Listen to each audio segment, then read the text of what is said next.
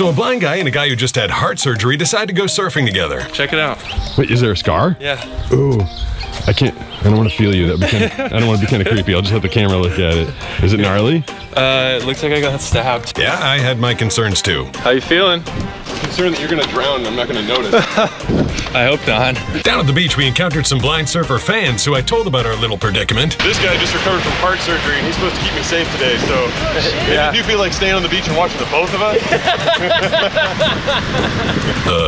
I was serious? But anyway, Cameron got me into some cool waves.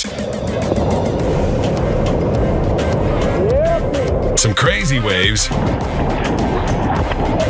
And one wave where he told me to go left, but I went right and he had to jump off the board to get out of my way. But hey, if Cameron can survive heart surgery, he can survive a session with the blind surfer. Knuckles. We killed it. That was fun.